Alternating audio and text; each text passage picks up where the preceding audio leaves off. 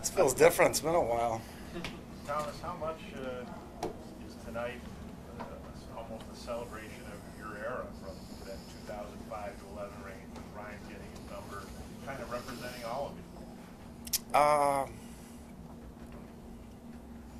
I don't know if it represents me or our teammates. I think it's just awesome seeing guys, but I think it's about Ryan, exactly what he deserves, and that's going up in the rafters. So he was the backbone of this team, and yeah, it's going to be an awesome night. I haven't seen him yet, so looking forward to it.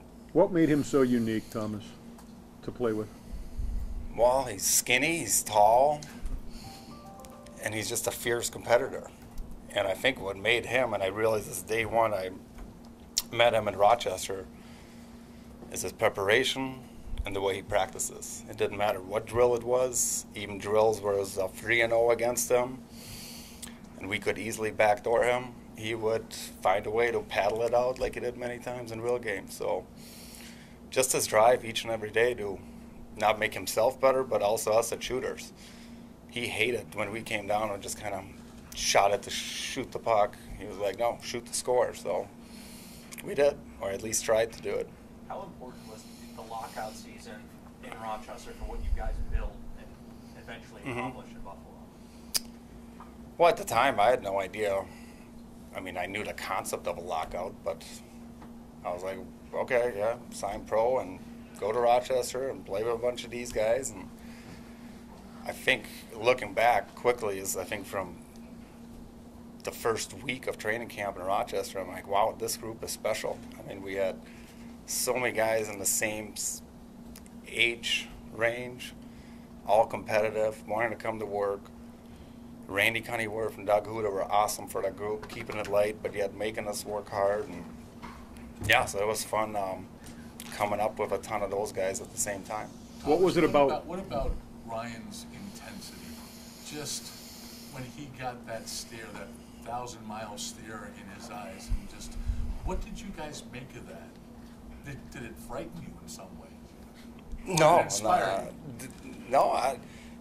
none of the above, to be honest. I think with him, you knew he was locked in every night, and that's what made him the ultimate pro and the goalie he was his whole career. I mean, it didn't matter if we had our down years or whatever you want to call it. His prep didn't change, and for me as a player going into every game, I knew we had a chance to win because we had Ryan Miller.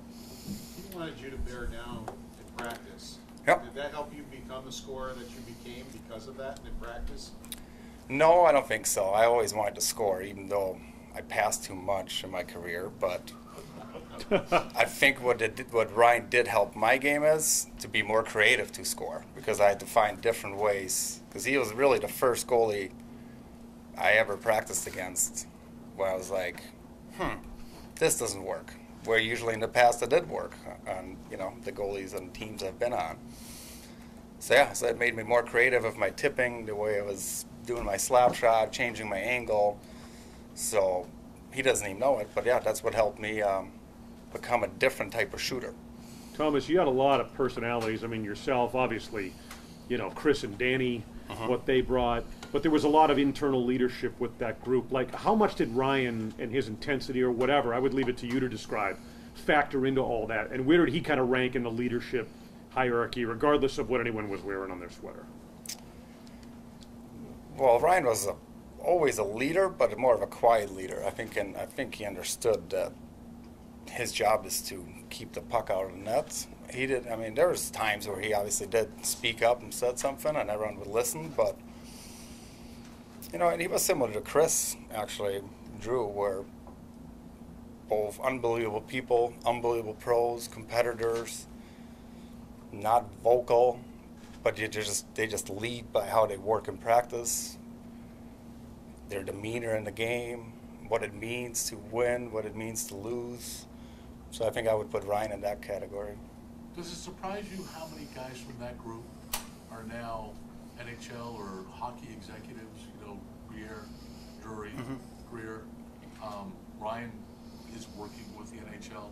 Does that surprise you, or what is the common thread for the success that they've had in moving up the ranks like that?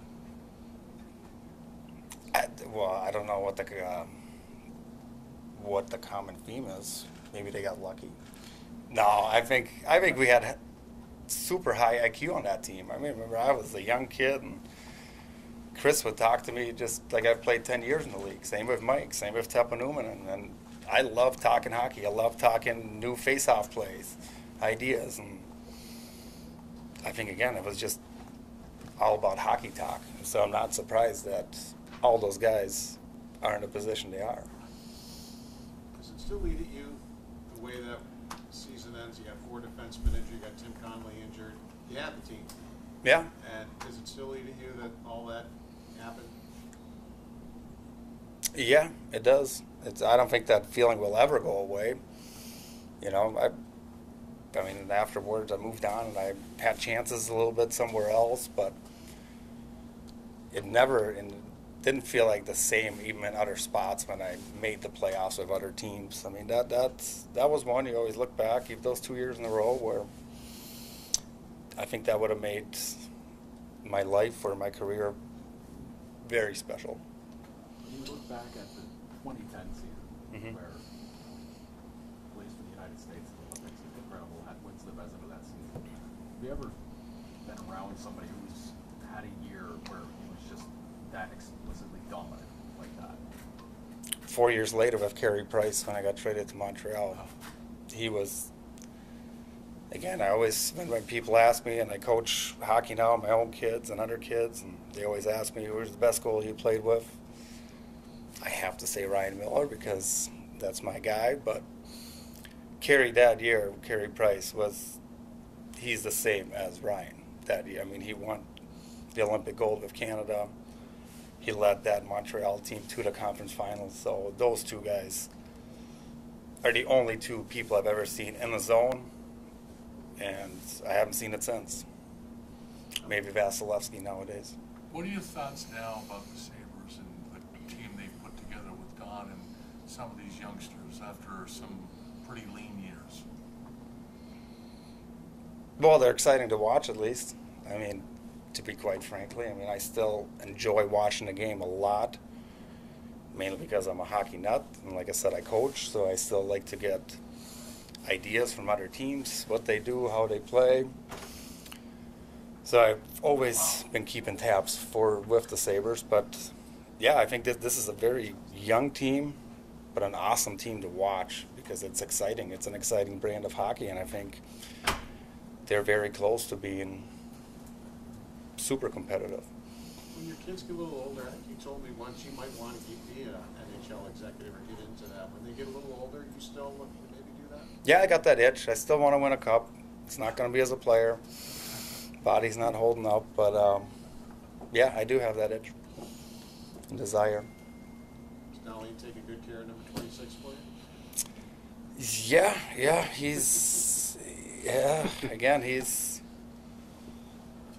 always been a special talent, but I think this year what he's doing, it's quite amazing. I mean, his steps, his compete, his battle level, the way he sees the ice was always amazing. I think now he's making quicker plays. Yeah, he's a fun player to watch. What age group do you coach? My oldest is a sophomore in high school, so I coach high school hockey, and then my twins are 12, so they're peevees. So I'm at the rink more now than when they paid me to be at the rink. Do you yell more than Lindy Ruff did? Just a little bit less. My kids can turn the puck over a little bit more and be creative. So. All right, thanks everybody. Thanks, Thomas. Okay, thank you guys. Good seeing you, man. Seeing you.